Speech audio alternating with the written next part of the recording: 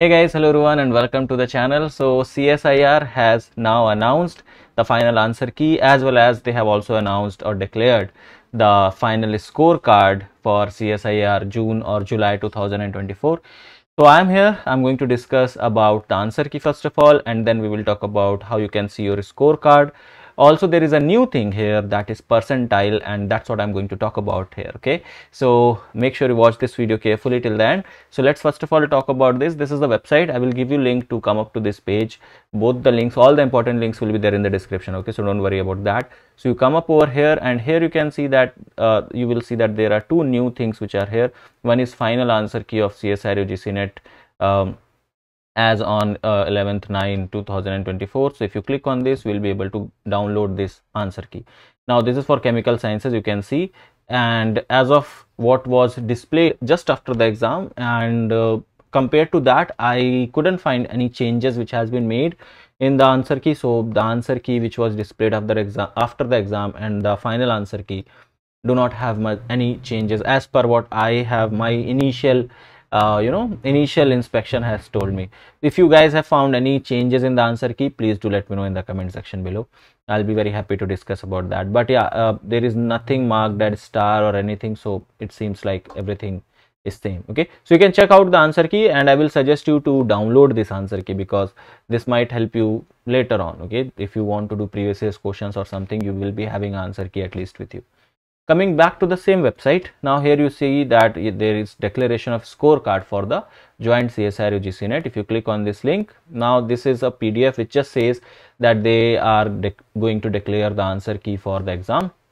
And here interesting thing is they have mentioned that how many students have registered for the exam and how many students appeared for the exam.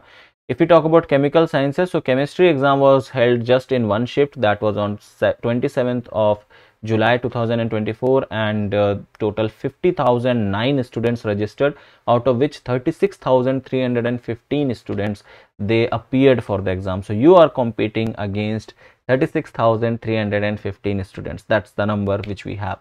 Other things are mentioned on over here which I don't think are much important. Let's get back to the same page. So here is the link where you can actually check your scorecard now. So if you click on this particular link, you will be able to reach out to this particular page where you can now log in using your application number, your date of birth, and this and you can enter this pin code or security code, and that's how you will be able to download your scorecard. I'm going to directly show you that how you are going to see. So let me just fill some details, and I'm going to show you, and I'm going to explain the scorecard to you. Now this is how your scorecard is going to look like. It is going to contain all your information over here regarding for what exam you have applied for, your basic information about you, your father's name, mother's name, and all the basic things. And your roll number will be here. You will be having a QR code over here that will have all your information. Apart from all that, the important thing is over here, the marks section. Okay, so you have paper in three parts. You know that you have part A, part B, and part C. Part A is of 20 marks. Part A is of 30 marks. Part B is of 70 marks, and part C is of 100 marks.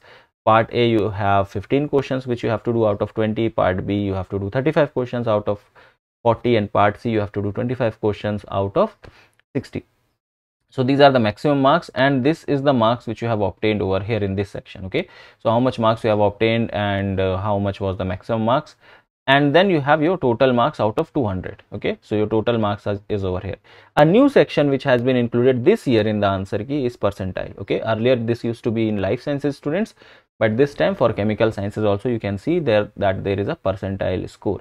Now this percentile score is going to tell you that how much marks you have done up like based upon a particular in a particular section, how much better you have scored compared to other students. Okay, so that is something I'm going to explain you, don't worry about that. So then you will have your percentile over here in words, and then your total marks in words. Okay, now what is this percentile? I think they have explained it below. So yeah, here they have explained. So it says that the percentile score of a candidate has been calculated as follows. What is that? It says that 100 multiplied by number of candidates appeared in the session. In the session means in that subject, with raw score equal to or less than the candidate, okay, and divided by total number of candidates appeared in the session. So basically it is calculating the percentage of students who have scored marks equal to or less than you, okay. So if your percentile is higher in a particular section or in a particular score, if your percentile is higher, that means that how many students, how many percentage of students have scored marks equal to you or less than you. That means how much better you are among others, okay. So let's say in part A your percentile is 90, so that means you are better than 90% students, okay. So that's what it means. It means that you are better than 90% students which are there, okay. Same goes for other sections as well. So it is going to tell you that, like, it is going to give you a clear idea that in which section you are better than others, okay. Apart from overall score, of course overall score is going to help you out.